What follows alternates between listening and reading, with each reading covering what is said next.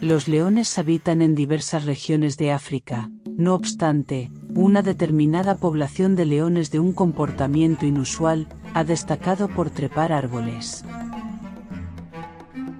Se ha escuchado hablar de los leones trepadores de Isasa, un sector del Parque Nacional de la Reina Isabel, en Uganda.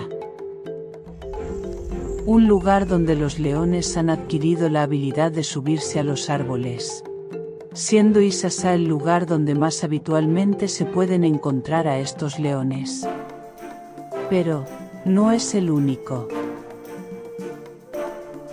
En el Parque Nacional del Lago Manyara, en Tanzania, los leones también suelen tener este comportamiento inusual. Esta población en particular de leones han mostrado un comportamiento sin precedentes al escalar árboles a pesar de su gran tamaño y constitución muscular.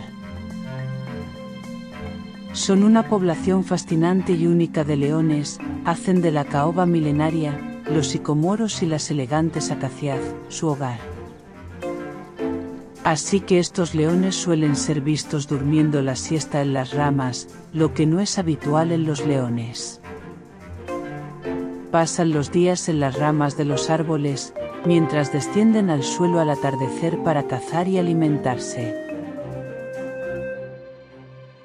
Los investigadores creen que este rasgo adaptativo es para evitar las continuas picaduras de moscas presentes a ras del suelo.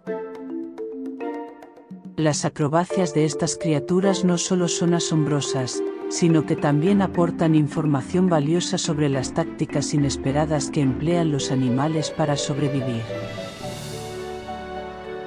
Se cree que les sirve para obtener una mejor posición estratégica, para vigilar el terreno y las presas, cuando cruzan las llanuras en busca de oportunidades de pastoreo y agua.